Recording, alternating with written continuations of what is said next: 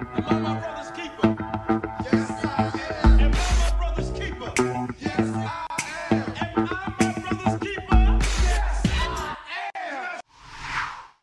Nino Brown Boxing, and I'm back in the building. Shout out to the LDBC. Don't forget to hit that like button and subscribe. So it's Monday morning, and you know it's been a good 36 plus hour period since the Errol Spence versus Lamont Peterson fight. You know, the fight's results, the fight in its entirety has some time to marinate amongst the boxing fans, and we've seen everyone's different opinions on it. How people were, they enjoyed the fight. Some people said it was still a mismatch, or whatever the feedback people had about this fight. The fight is over with.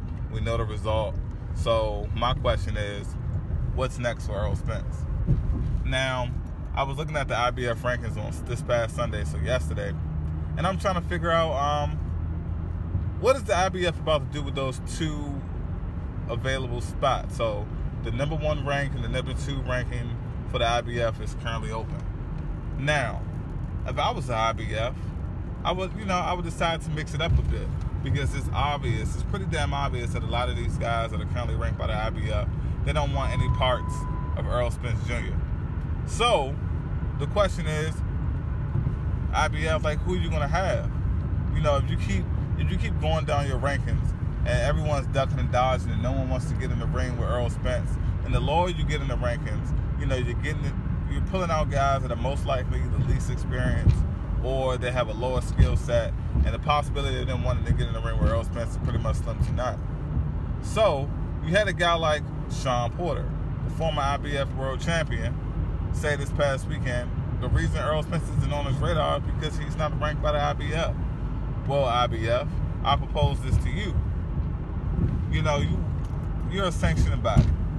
Your sole purpose is to pretty much make money. You're a business, I get it.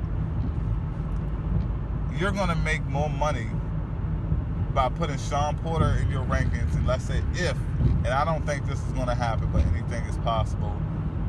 If Shawn Porter and Errol Spence were to fight, IBF, it's in your best interest to match, to make him the mandatory, for the simple fact Shawn Porter is the only other guy, is the only person that you can put in the rankings that will be able to command a high enough purse so to pay for sanctioning fees to benefit the IBF.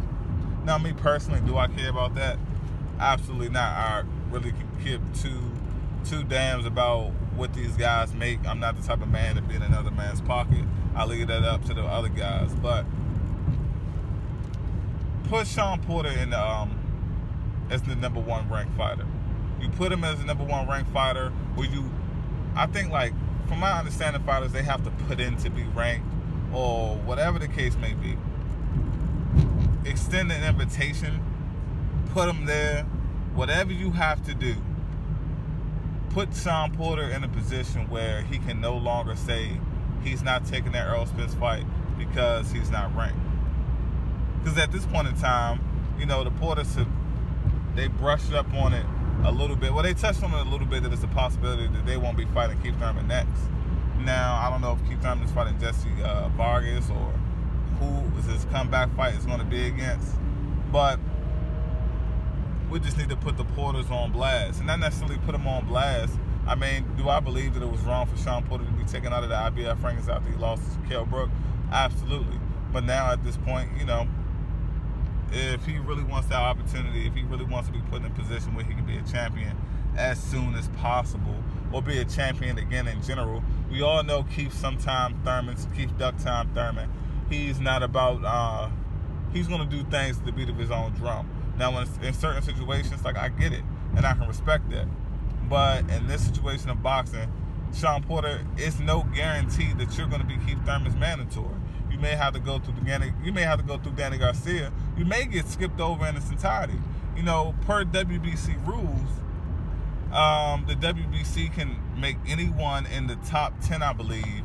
I know for a fact it's the top 5, but I believe it's the top 10. The WBC can make that person, so rank number 10, 9, 8, 7, 6, all the way up to 1, they can make that person the mandatory. So whoever's ranked number 7 by the WBC can be named mandatory for Keith Thurman, completely skipping over Shawn Porter. Shawn Porter wasn't named the mandatory. He's the #1 ranked WBC fighter.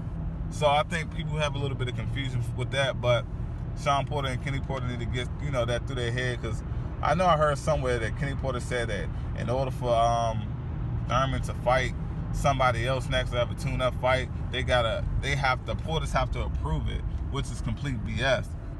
So I mean, we'll see what happens. Now, getting back to the whole Errol Spence topic, you know, there's plenty of guys in the IBF. Do I believe that any of those guys are going to take the fight? At this point, seeing the dominance that Errol Spence had over Lamont Peterson, the chances of these guys taking that fight is pretty much slim to damn none. So it just has to be one of those situations where I don't know, IBF or Errol Spence, they just have to get creative. You know, I heard a guy, Luis Collazo, called out Errol Spence about a couple of months back. I can't remember exactly who, but someone else called Errol Spence out, or they said they'll be willing to fight Errol Spence. I heard that like in the last 2 weeks or so. I got to go back and check that out. If y'all know who it is, the other person that called out Errol Spence, put it in the comment section. But we'll see what happens. I may make a follow-up video to this. But this is Nino Brown Boxing. Shout out to the LDBC. Don't forget to hit that like button and subscribe, please.